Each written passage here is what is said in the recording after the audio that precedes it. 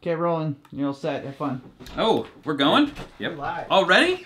This is one of them video cameras. Yeah. And this is Topic Town, Ta-da! where you and I discuss topics of our choosing. We don't discuss towns. We haven't yet, anyway. No, this is the town of topics. It's populated by the topics we talk about. Maybe we should do it. Isn't that the metaphor we're creating? I guess so, but maybe we should talk about towns at one time. I guess that could be a topic. Someday. But today, what are we talking about, Matt? We're going to talk about artificial neural networks. Hey, that goes along with our recent theme on the good stuff, robots, doesn't it? Yeah, I think so. Mm-hmm. I've learned about this because of mainly the headlines about this thing that Google did, Mm-hmm. and a lot of it's about androids dreaming, and this Guardian article says, yes, androids do dream of electric sheep. Ah, they are referencing the Philip K. Dick novel that the movie Blade Runner is based on. Yes. Which is a good book. It's a good book. Yeah, very good book, very good movie. Mm-hmm. But there aren't any androids in this article. What? I was shocked to find out. What there is, though... Are you saying that's clickbait? Yes. Yes. This article is... Wait, a headline that is not accurately representative of what's in it?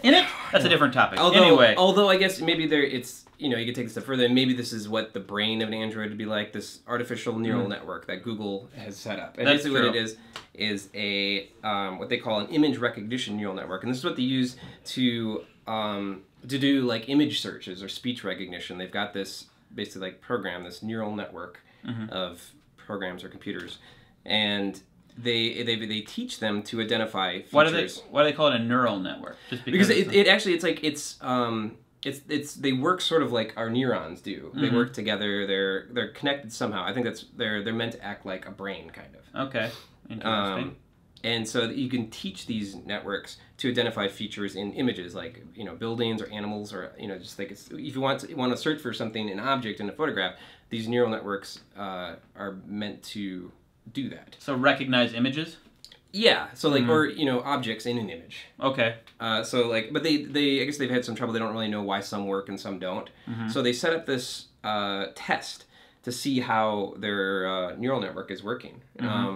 And it created some interesting pictures. And so what they did is they created these pictures. Some of them look pretty crazy, and I'll show them to you in a second. We'll probably show them on the screen here. Okay. But they created these pictures by feeding a picture into the neural network and asking it to recognize a feature of it and modify the picture to emphasize the feature it recognizes. Okay. That modified picture is then fed back into the network, which is again tasked to recognize the features and emphasize them, and so on. Eventually, it's like a feedback loop, and it modifies the picture beyond all recognition.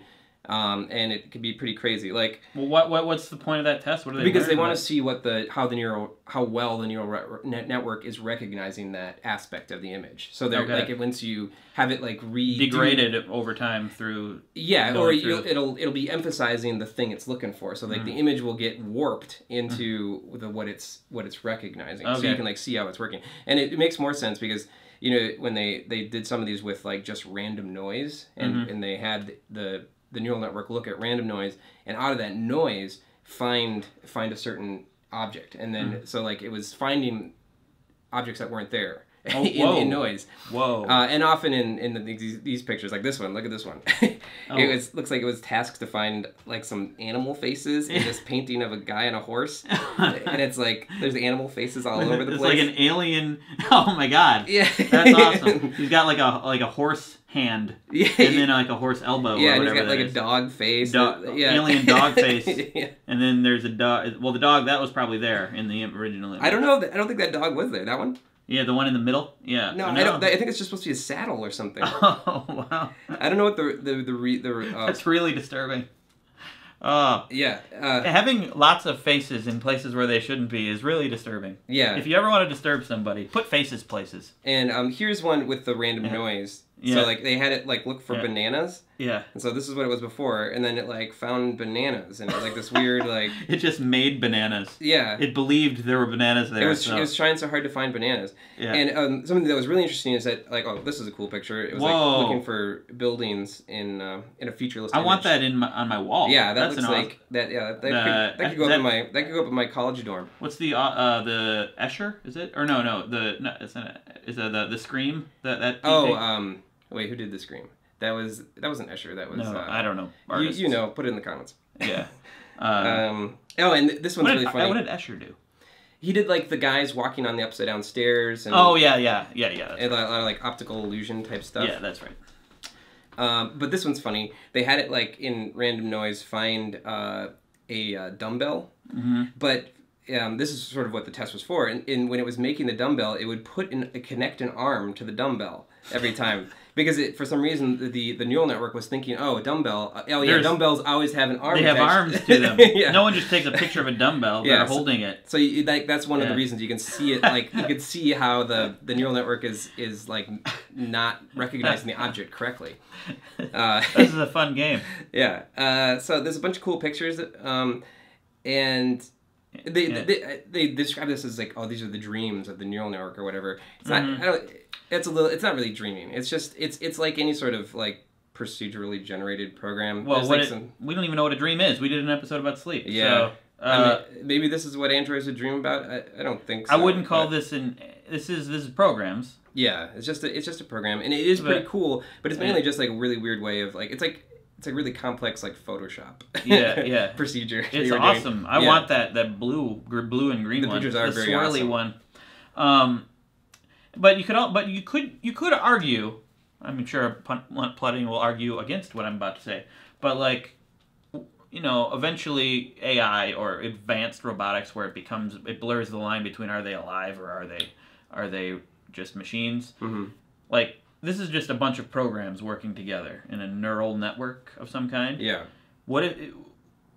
Is life? Is it just like a level of complexity? Is it just like if we just have more and more programs. They get smaller and smaller. If we had a complex enough neural network, it would be able to think like us. Yeah, and if it can do if it's so complex, if it's just a series of so many programs, algorithms, whatever, that work together, and it's indistinguishable from the things we can do, is that what life is?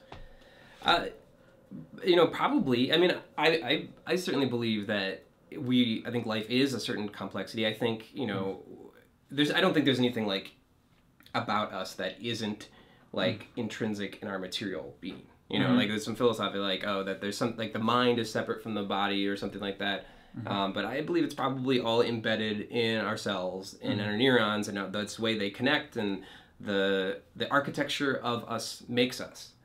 And so like there's no reason to think that you couldn't replicate that architecture in a program or in a sufficiently complicated machine. Because that's kind of what we are. We're just very complicated. So maybe these the machines that created these images is really rudimentary life. Really rudimentary. Or like rudimentary. So maybe this is what consciousness. Yeah, maybe this is what babies see. Yeah, they've seen dumbbells with arms on them. That's the theory. And crazy psychedelic landscapes. That's why babies are all. They're always laughing and weird and crying and crying. Yeah, they're always like one big acid trip, basically. Yeah, babies. Yep. So that's what the theory I'm proposing. Is this what babies see? Let me know in the comments.